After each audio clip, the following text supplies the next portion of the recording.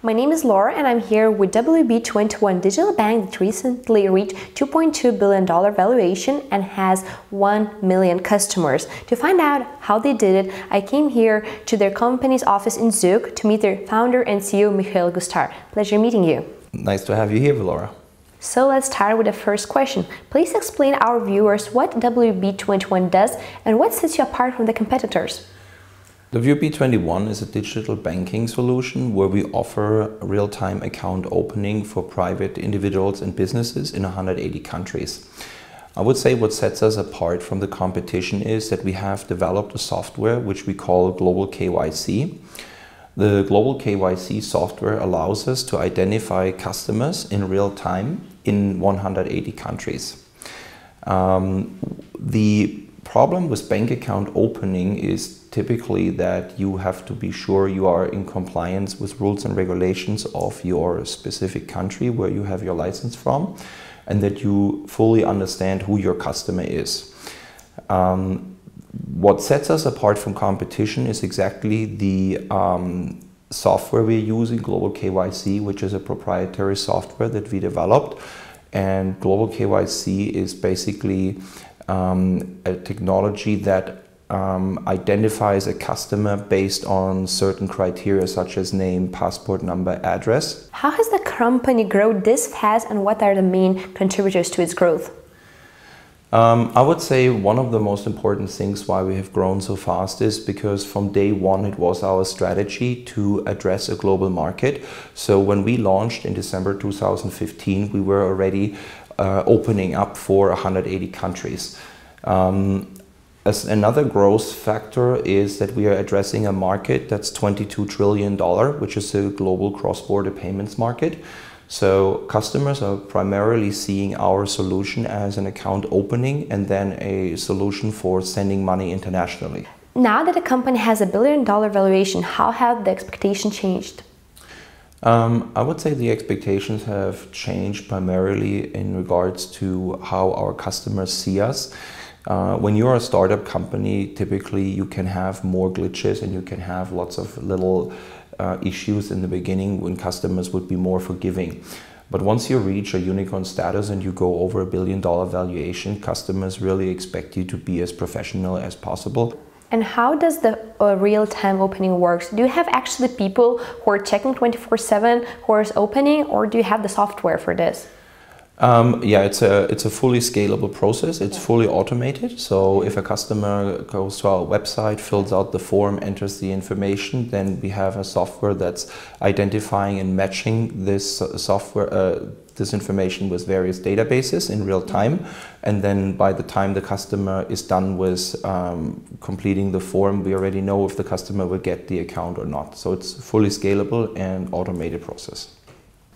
There were some questions about your licensing and where you're based. Can you tell me more about it? Yes.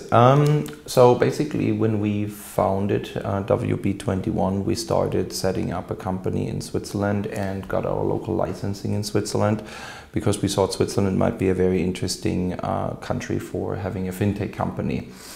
After a few months, we kind of recognized that there might be better places in Europe to go for the licensing. So we relocated our head office to London and we're starting to file for a e-money license out of the UK. Right in the process of getting an e-money license, the Brexit happened, and then our lawyers advised us that it is not 100% guaranteed that we could use this e-money license in other European countries in a few years. So we had to come up with a different strategy. What we decided now is we decided that instead of getting an e-money license, we would file for a banking license out of Germany. So we have recently set up our office in Berlin and started the process filing for a banking license. So this is the European licensing part. In global scale, we have identified Singapore as one of the most interesting jurisdictions for having a license. We're following a similar model as PayPal does. So we are operating as a stored value facility under the approval of Central Bank of Singapore.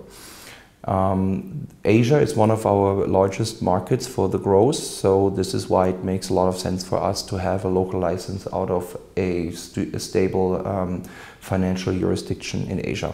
And your company was able to achieve a multi-billion-dollar valuation without any outside capital. How was this possible to do?